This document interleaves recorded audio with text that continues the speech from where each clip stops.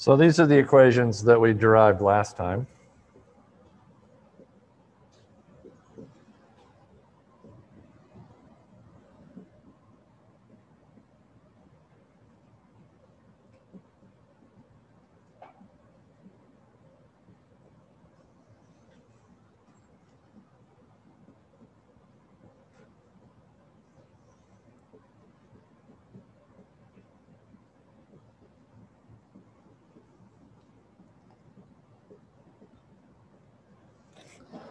So these are the equations perpendicular to V infinity, and these are parallel to V infinity.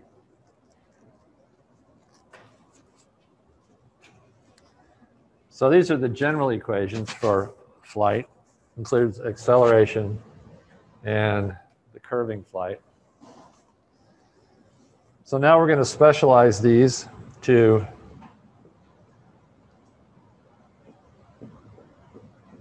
level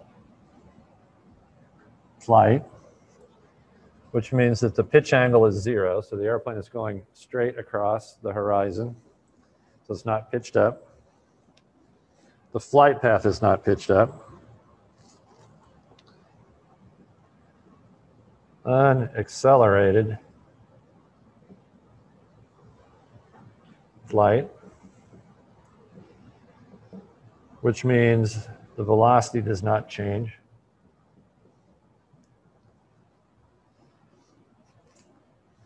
And the flight path is not curved.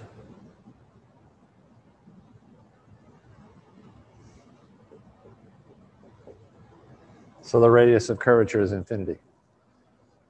So that means flying level across the horizon, not speeding up, and not turning in any way. So this is really what would be called the cruise flight condition.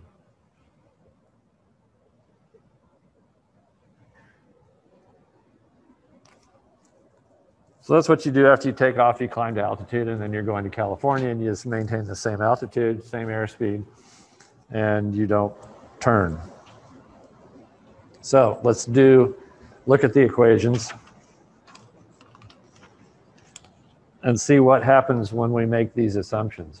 So up to these equations, theta is 0, so the sign goes away.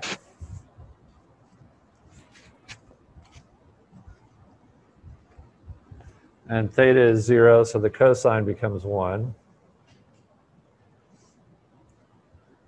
Unaccelerated, so that's 0.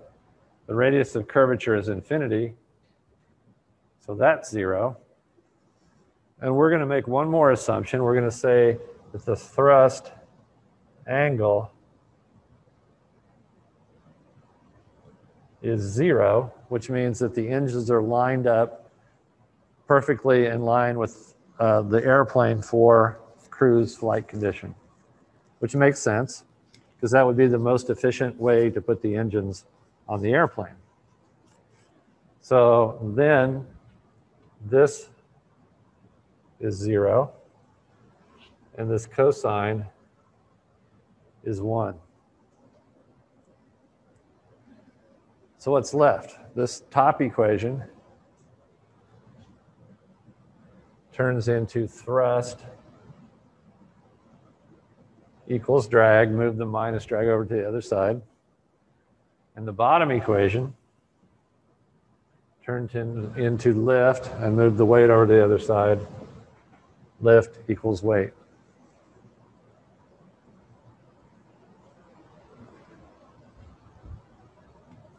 Which you can get directly from drawing the airplane in this flight condition to start out with.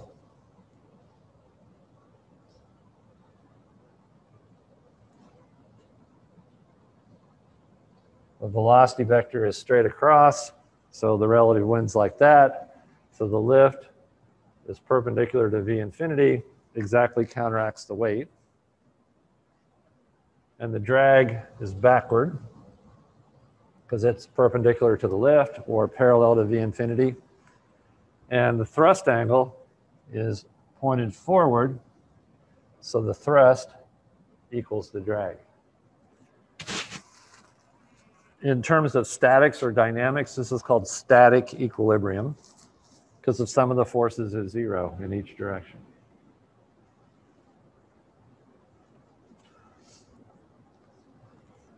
So this is cruise or level unaccelerated flight. These are the equations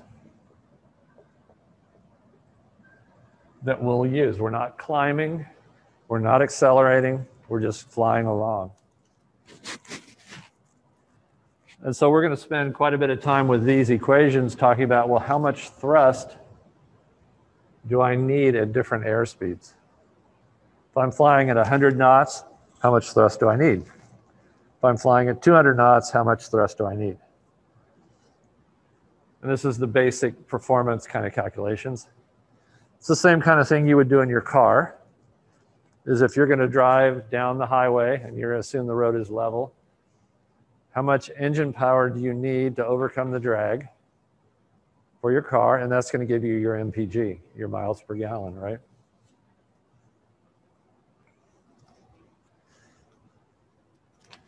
All right, so hang on to these equations because we're going to use these a lot here in a minute, but I want to do another special case. So knock this stuff out. If you want to, just rewrite these equations. I'm going to cheat.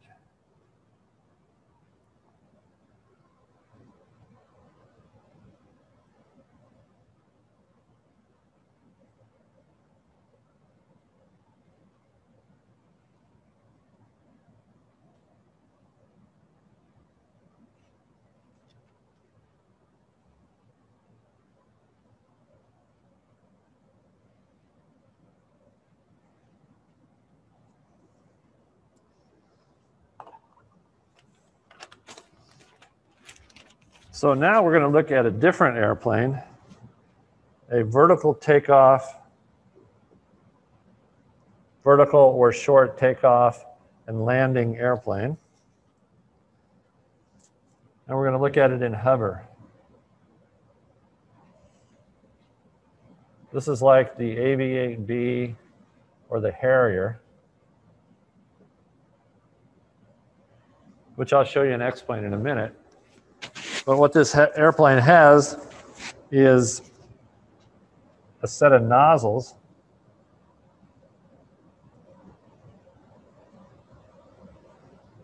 that can direct the thrust directly downward. They can also direct it backward for normal flight, but it can hover because the engine thrust gets turned and pointed down. Oh, sorry, the airflow goes down like that, so the thrust vector is up. So this is airflow, exhaust.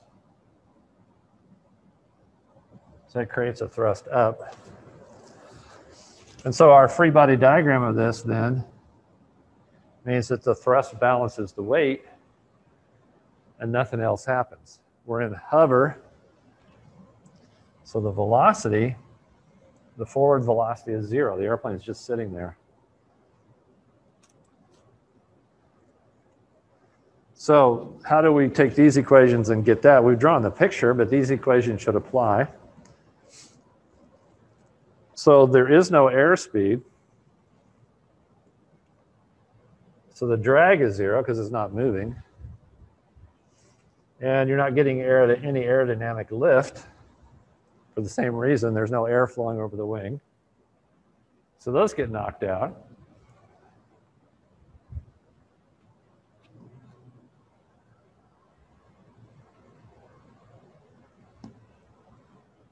Right? And we're still saying, well, we're in level flight, although we're not flying, so theta is 0.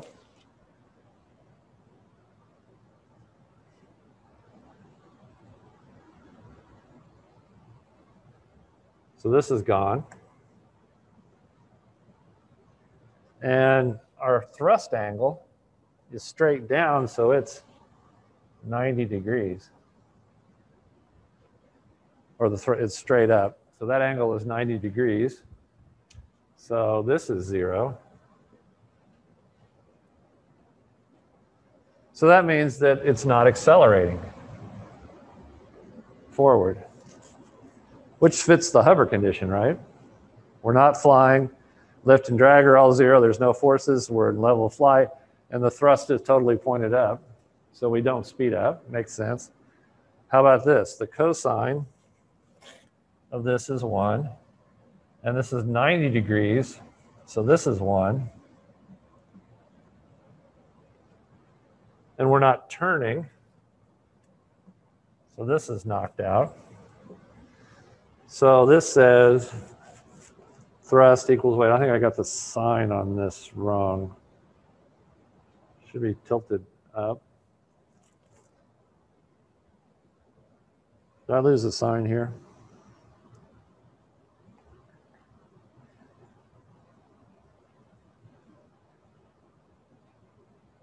Yeah, there's a minus sign there that I lost. So thrust equals weight. And so that's a perfectly valid steady state equilibrium flight condition. We're just not going anywhere. And the thrust is totally providing the necessary force to counteract the weight.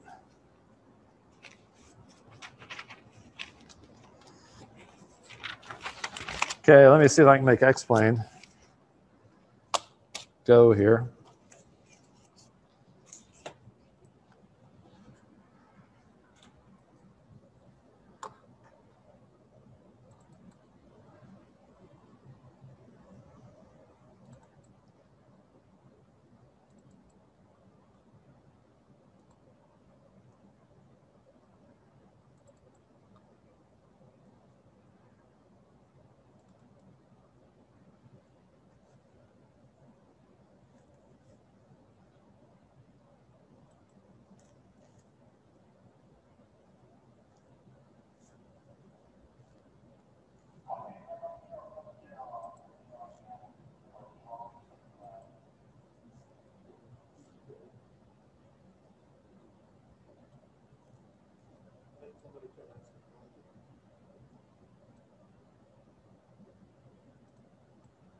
You saw a chat?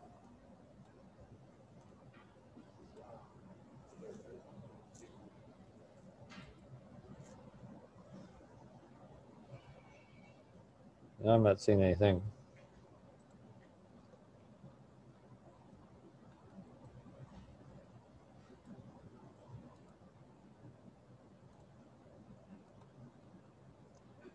You guys on Zoom can see this, right?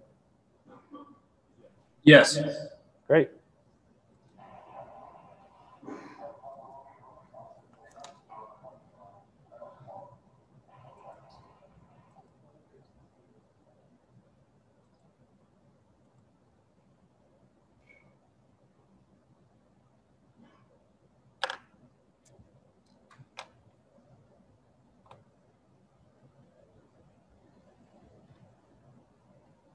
My folder has disappeared. Where did it go?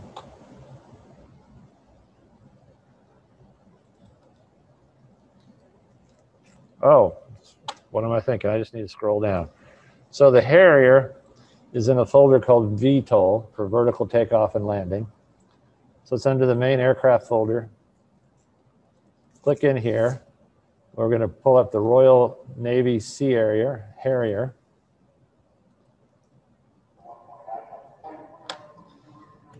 And here's what this airplane looks like.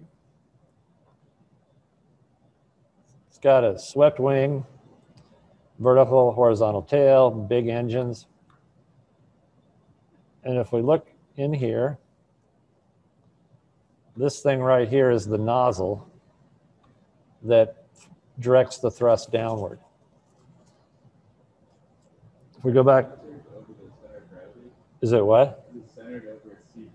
Yeah, and there's also ports out the nose and tail and at the wingtips that allow it to get control of the airplane. So there's thrust ports that come out of the front and the back and the wings as well. I'm going to go back into the airplane, and there's a lever here that controls the angle of that nozzle. And it's set at 90 degrees right now. If we push this up, you can see that that nozzle is now turned back. And in fact, I've got the thrust all the way up. So it's wanting to try to take off. I'm going to stop it. So let's put the nozzle back down.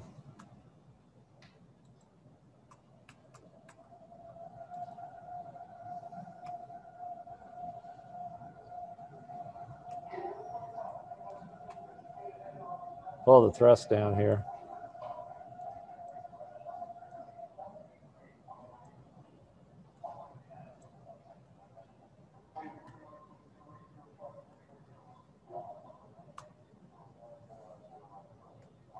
And the nozzle's back down.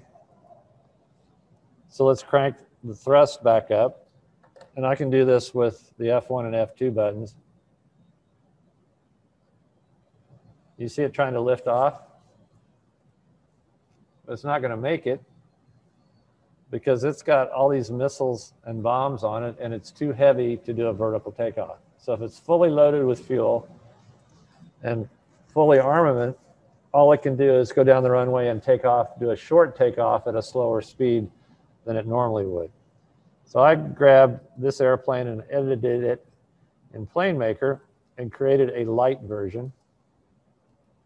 Doesn't mean it has less alcohol and less filling. It just means that I cranked the weight down. I took the bombs and missiles off and decreased the total weight. Nozzles are down. So if we increase the thrust,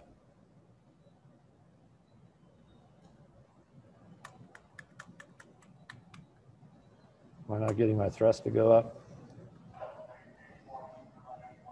No, I'm not.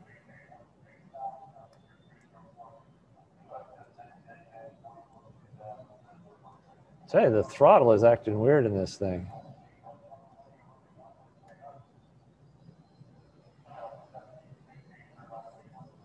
And it will take off and hover in the air. And if I weren't having trouble with the throttle, I don't know what's going on with this installation because I got this to do it. You can try this at home. Edit it in X-plane, reduce the gross weight to 19,000 pounds and take off. But this airplane is able to do a vertical takeoff. We'll try one more time.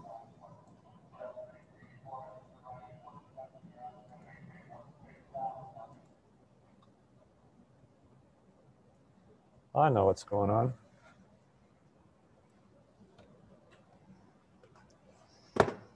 We actually have a throttle and a joystick here.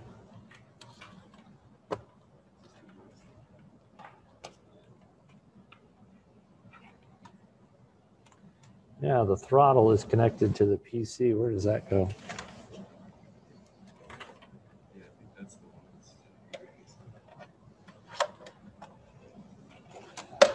Here we go.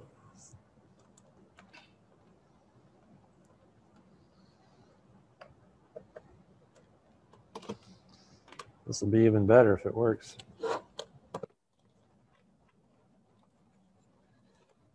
All right, let's go back to the airplane.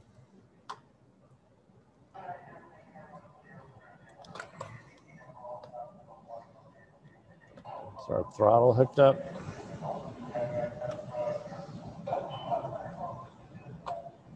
All right, give me a minute. I'm going to shut X-plane down.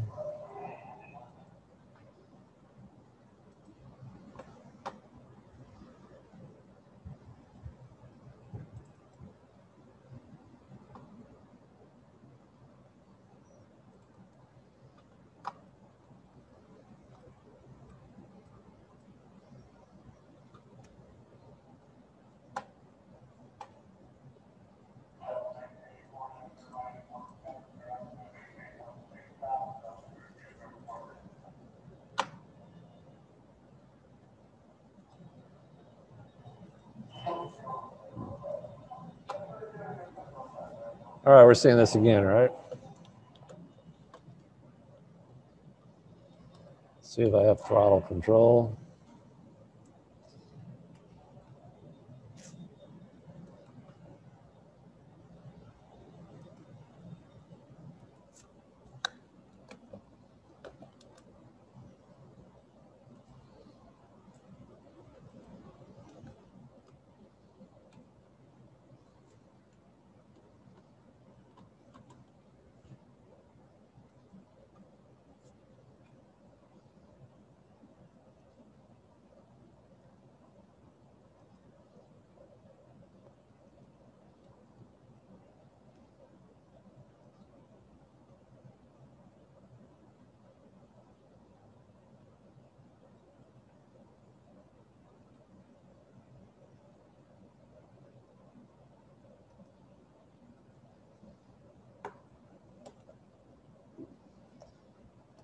Maybe the axis, you can adjust what it does.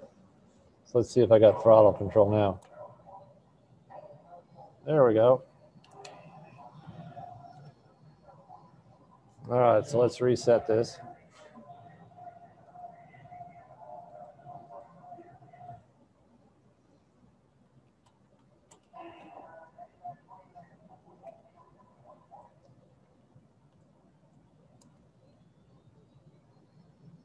We can do a vertical takeoff. Let's get back inside.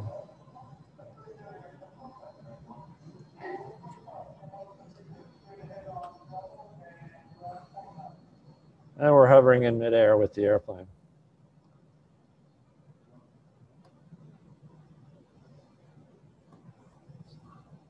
Now this thing is notoriously hard to fly. And I don't think I have my joystick set up 100% right. Let me fiddle with that for a minute. Pitch control, roll control, throttle.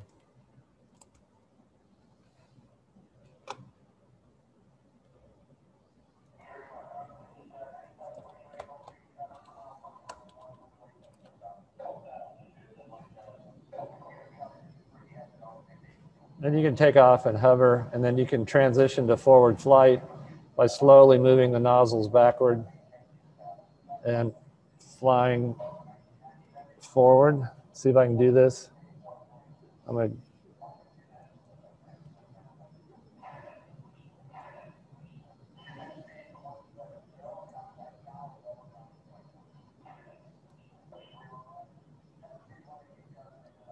and I've lost control of the airplane.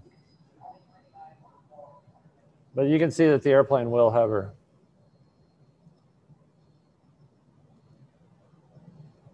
I need to get somebody in to set the joysticks back up because somebody disconnected the joysticks in here. So that's the Harrier, or the AV-8B.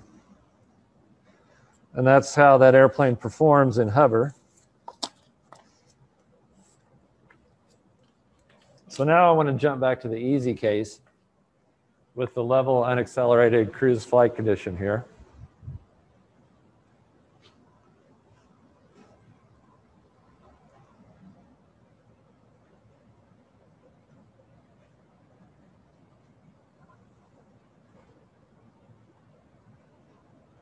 And we're going to spend some time on that.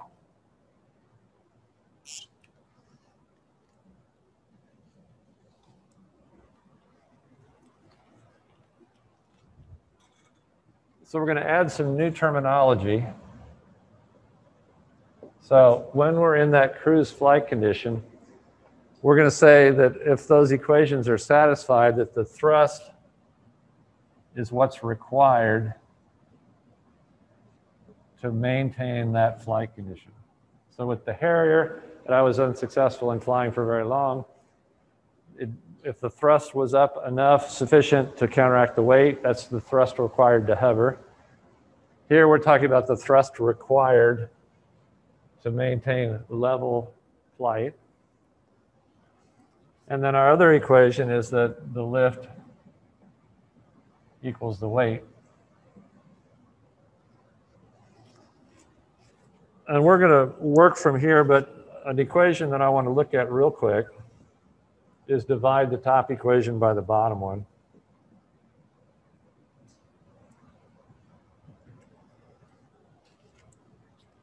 And then if we solve for the thrust required,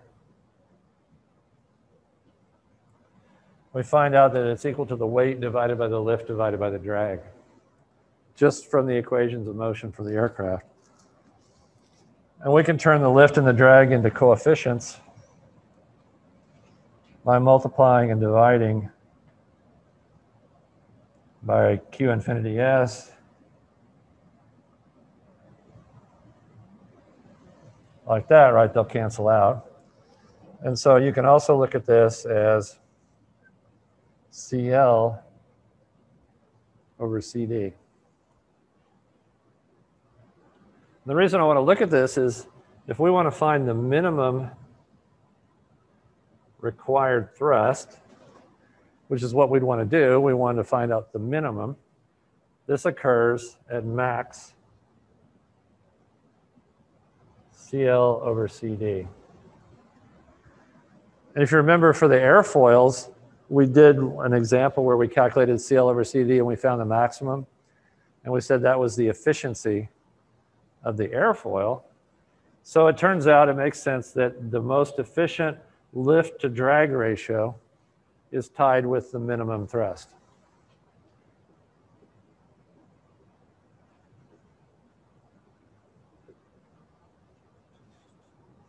And it makes even more sense because the lift is the thing that we need to counteract the weight. So it's why we have the wing. And the drag is just a side effect that we get from the air flowing over the wing to generate the lift. So this is kind of good versus bad. So the lift to drag ratio is a measure of how much lift you get that you want versus the side effect of the drag.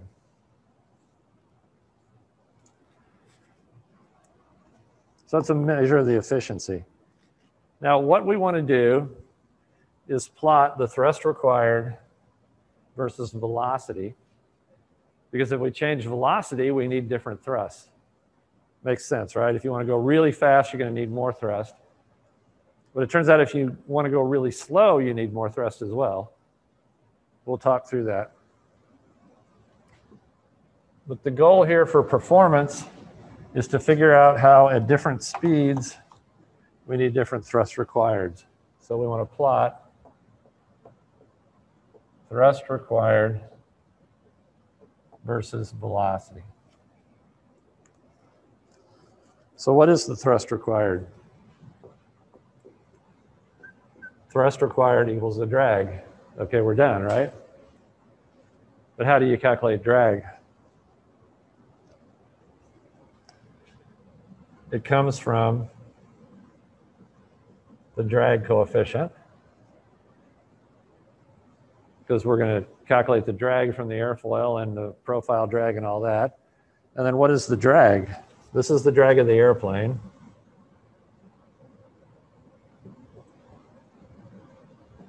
So let's put in that drag model that we talked about last time.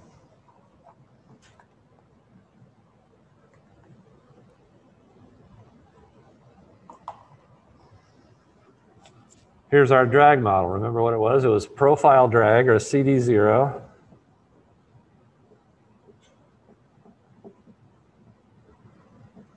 And now there's a hat on the E because it's the whole airplane, not just the wing.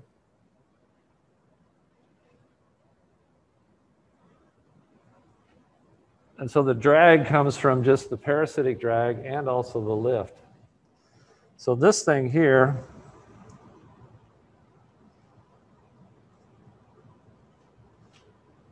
now let me multiply this out. So I want to work on this a bit. In fact, I want to multiply through by Q infinity S. And I want to plug in for CL. So from the other equation, lift equals weight.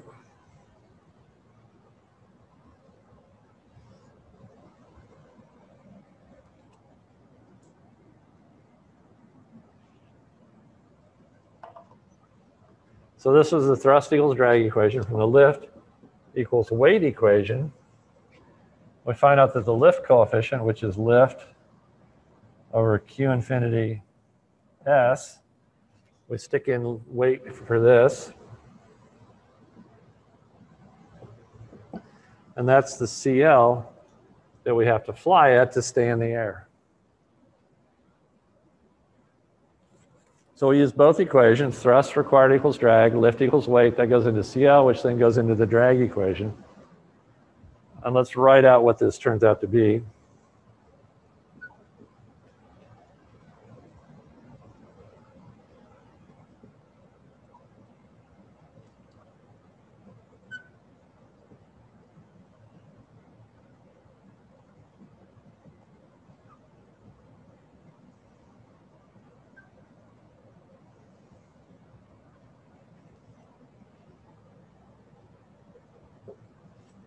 All right, this multiplies that stuff. I just plugged in for the lift.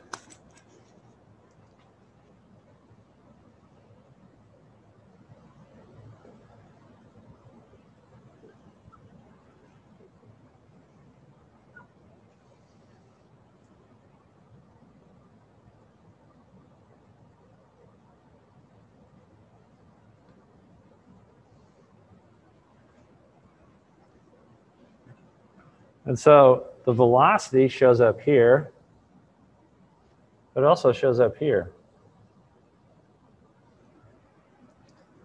So let's plug that in. Q infinity is 1/2 rho v infinity squared.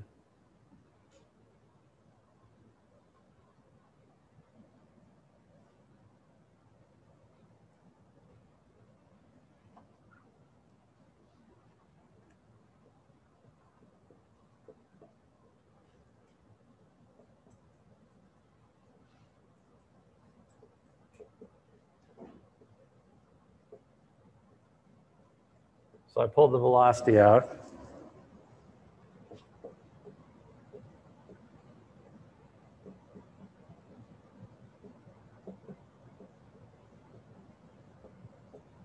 And I put the velocity outside here as well.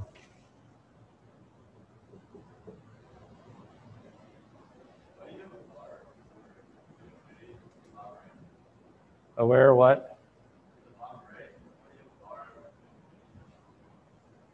Those, I forgot. Some books use Q bar for Q infinity. So go back, what did we do? We said thrust requires equals drag. Drag is in terms of lift. Lift equals weight, so we calculate the lift, and then we get this equation. This is the parasitic drag.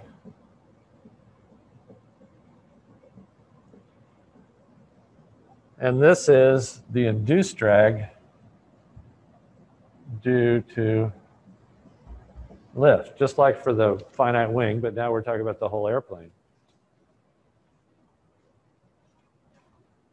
So now let's go back to the original idea of how does changing the velocity change the total drag and the total thrust.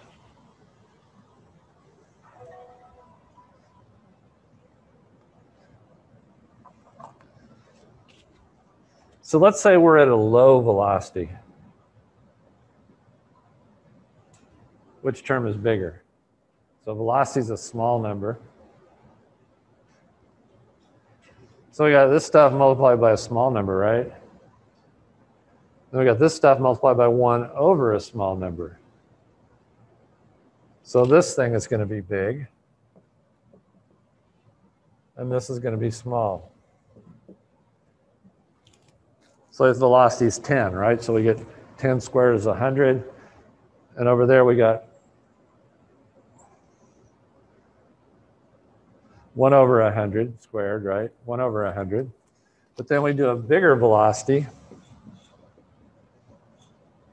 Now we got 1,000 here squared and 1 over 1,000. So that number got smaller and this number got bigger.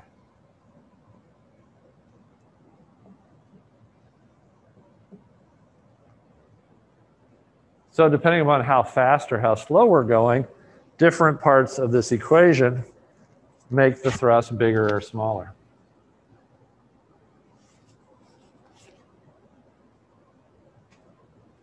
So if you're flying really slow, the parasitic drag is small because you don't have much airflow around the airplane. But you have to fly at a high angle of attack to get the weight lift opposing the weight, and that makes the drag, induced drag, high.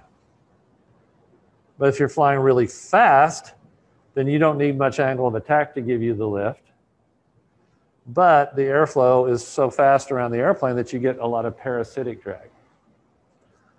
And if you plot this, thrust required versus velocity, there's a sweet spot that you can fly at where you get minimum thrust.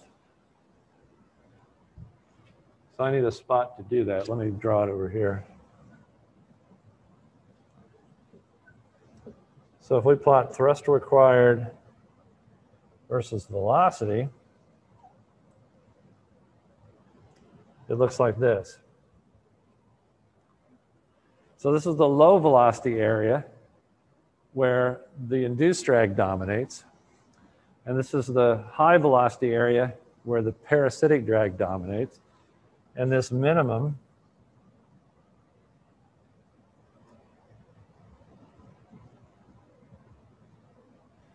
is that point where CL over CD is a maximum.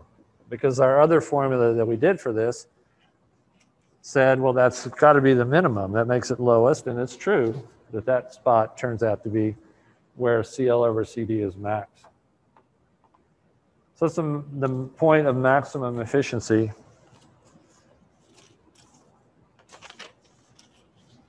of our airplane.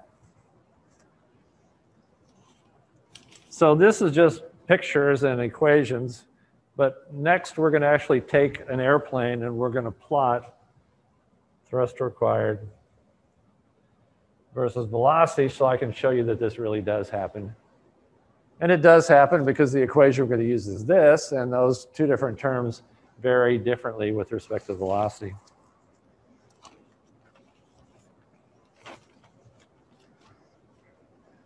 So throughout chapter 6 in the book, which is where we are now, he uses two different airplanes as examples. And when you do homework on this, you'll be doing two different airplanes in the homework set as examples. How am I doing on time? We got a few minutes left. So the airplanes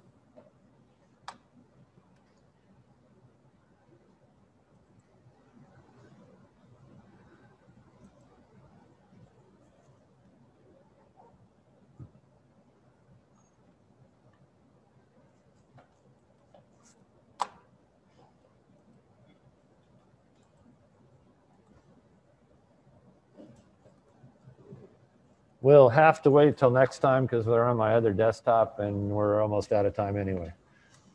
In chapter 6, he shows you these airplanes. So next time I'm going to have you write some stuff in your book on the pages with the airplanes. So you might bring your book next time. In your textbook, the airplanes are described on page 455 and 456. One of them is a Cessna 182, so it's a propeller-driven airplane. And the other one is a Citation 3, which is a jet airplane. And we'll use both of those in examples as we go through different types of performance calculations. Homework, you guys are working on another set posted to Blackboard. So that's work it by Friday. We'll go over it on Friday and then upload to Blackboard on Monday with a quiz. And these are all finite wing problems. I put a reminder on here that says, remember, this is a finite wing. So don't do just straight airfoil stuff on these because it is a finite wing and you have to do those calculations.